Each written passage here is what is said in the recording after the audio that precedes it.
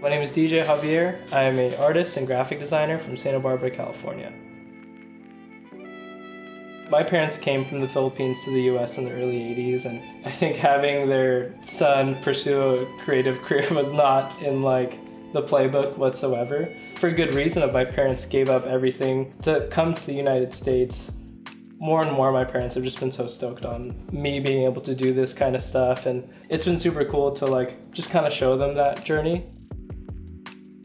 Most of the music that I ever listened to growing up was rap music, and so that played a big influence with a lot of my creativity, and then with my art, tagging around the neighborhood and being into different street artists and graffiti artists, and skateboarding, how it kind of opened me up to a lot of people that I look up to. I was just the worst skateboarder in the whole neighborhood, but I was obsessed with the graphics on the board and t-shirts, and that passion for art and creativity, that spark that was there, then just kind of grew like a wildfire into the rest of my career.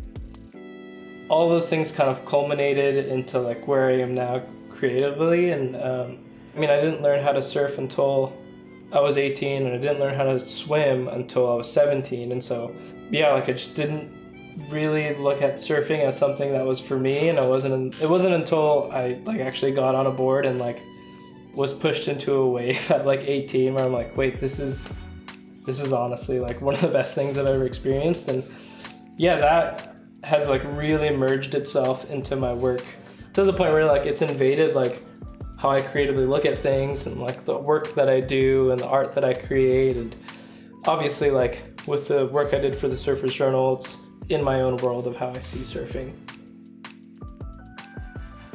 With everything I do, whether it's graphic design or painting or illustration work, apparel work, a lot of it just starts as a small sketch.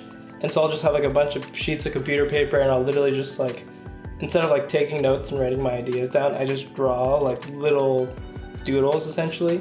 This whole, collection with Surfer's Journal was me showing up a bunch of little doodles until we kind of landed on one.